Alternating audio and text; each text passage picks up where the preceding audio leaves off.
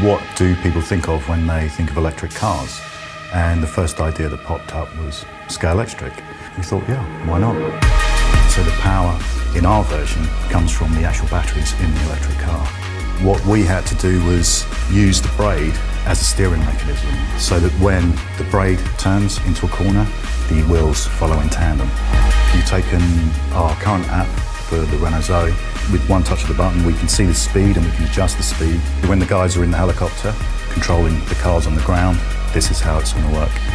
The design was kind of already there. It's a Scalextric track, isn't it? Make that a lot bigger and put real cars on it.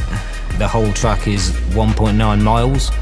That equates to 570 pieces of track. So the course starts at the London Eye, down the South Bank, across Westminster Bridge, the north side of the embankment, down to Waterloo, over Waterloo Bridge, around the IMAX, and finish off back at the London Eye. There was a competition on Facebook. We'll be jumping in a helicopter, and with this control I can power a car. I'm not really sure if I'm going to be any good with this, but I don't want to lose, so. Can't wait to get in that helicopter. Chopper team, you're clear to take off. Chopper 2, we're ready to lift. This is incredible. Okay, chopper should be overhead. Zoe 1, test your connection. Zoe 1 testing now. Zoe 2. Zoe 2 testing now. Are you ready for this, Stephanie? Yeah, I don't lose. Oh, fighting talk. 3, 2, 1, go! Here we go!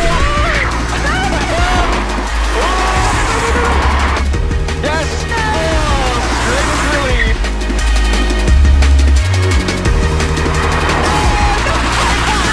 Oh, beautiful. Woo! Oh, that's crazy.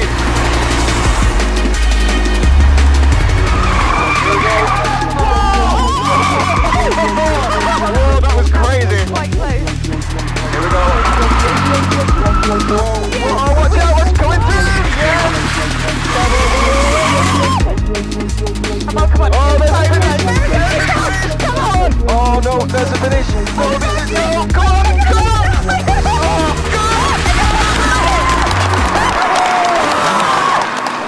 Loser. Oh, my God, that was such a rush.